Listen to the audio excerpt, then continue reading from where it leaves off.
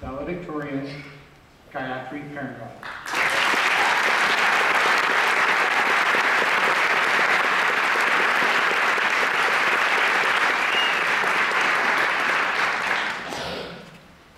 It's a simple handshake. You just shake the hand and then look at the camera. Dr. Jones, Mr. Julian, distinguished guests, faculty, staff, students, and of course, the graduating class of 2017, good evening.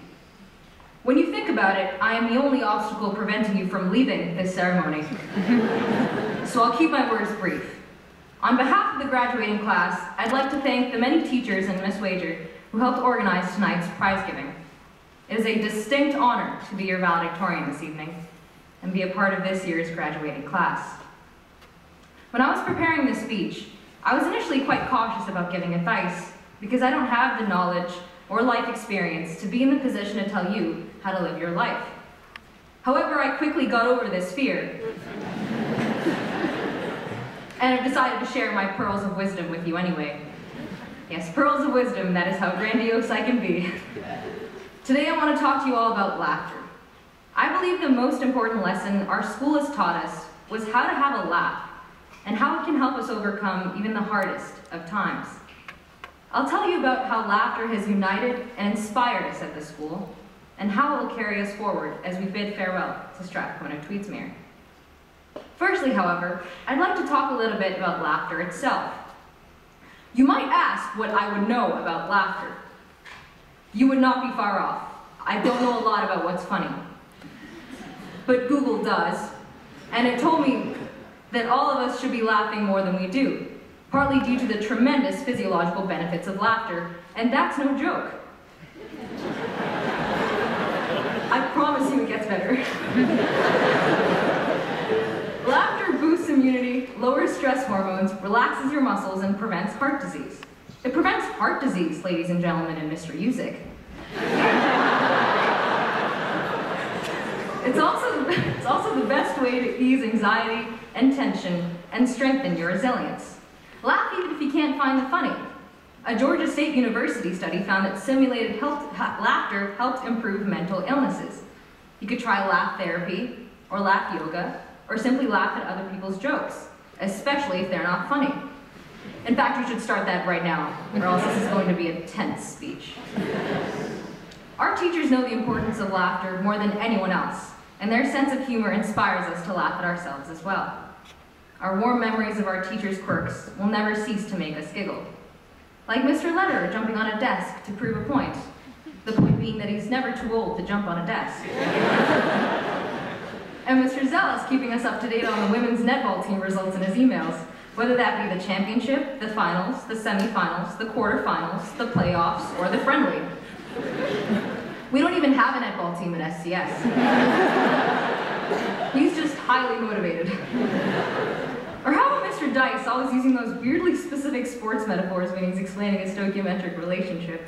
So if there are 5 basketballs and you take one, you aim for the hoop, and then you miss the shot completely, is your name Richard Kashmirian?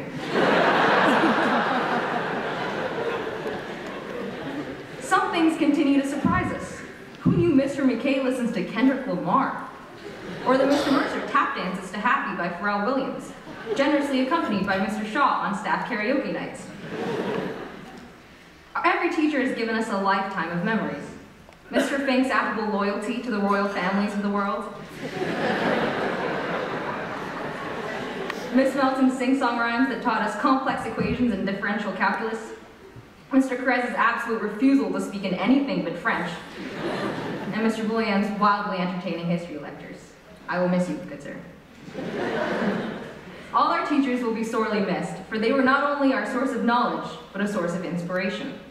They taught us how to live in laughter, but never to sacrifice our personalities in fear of being mocked.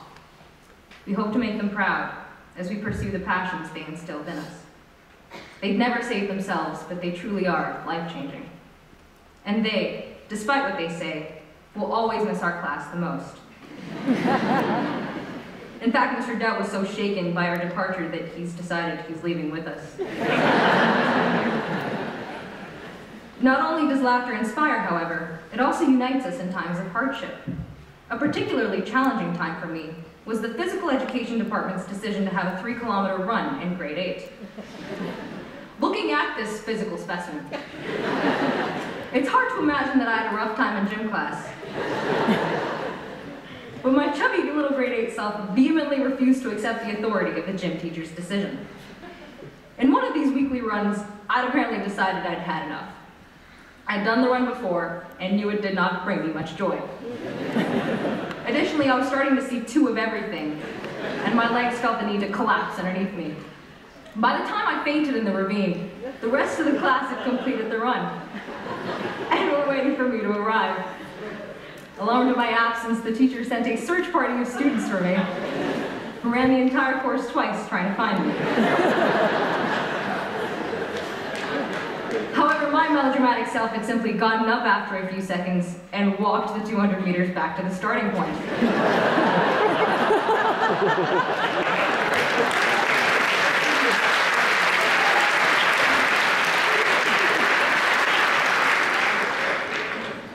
I still remember the look on Miss Preston's face when she saw me walking back.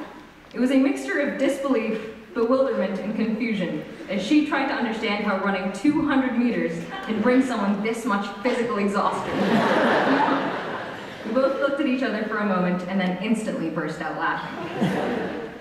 Looking back, I can't imagine the frustration all of you felt, but you still had the kindness and patience and pity, probably, to laugh it off and mock me later.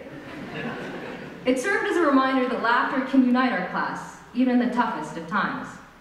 It has been said before that we in this school are like a family because of our shared values, but perhaps more than that, it is because of our shared ability to laugh at ourselves. Laughter unified our class from an early point and ignited a culture of support and everlasting friendship.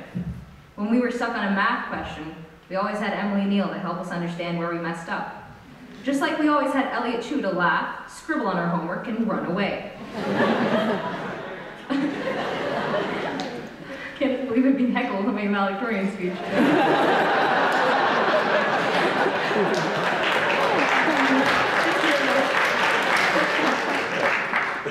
Blaze Evelyn was always there for us when our moms needed someone to compare us to after report cards came out.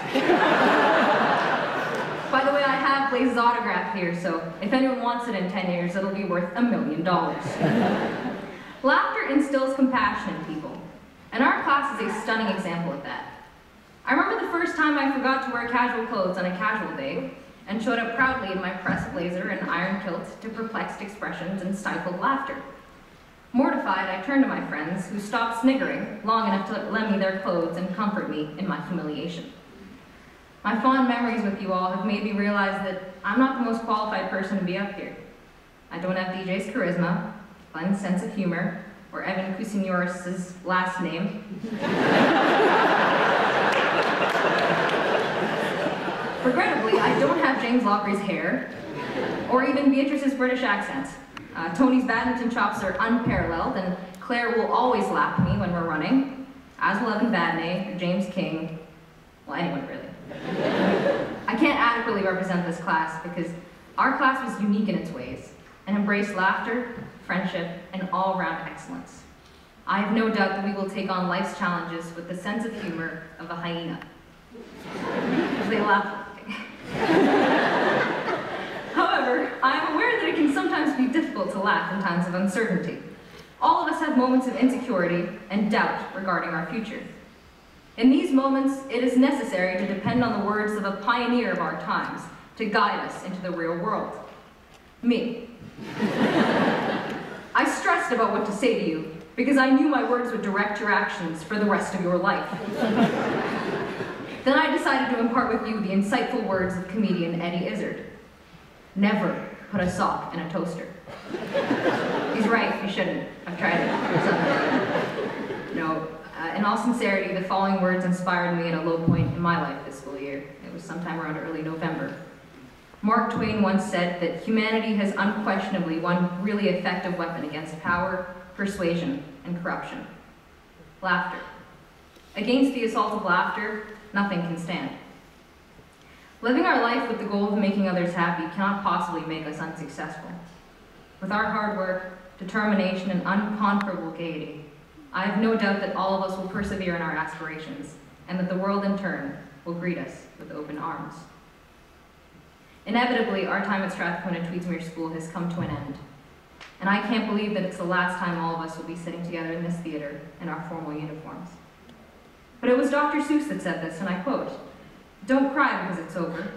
Smile, because it happened." I'll need a lot more courage than this not to cry because it's over. But then the image of Mr. Mercer tap dancing pops back into my head, and I can smile again.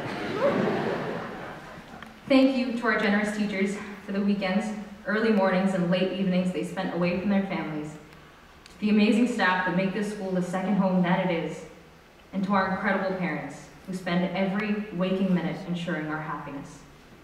As for the class of 17, I wish you a lifetime of success, but not too much, for I do not want to look like the has-been at the reunion. Did you hear that, Blaze? I would like to close with the 3 most anticipated words at the end of every weekly assembly. Nil nisi optimum. Thank you for your time.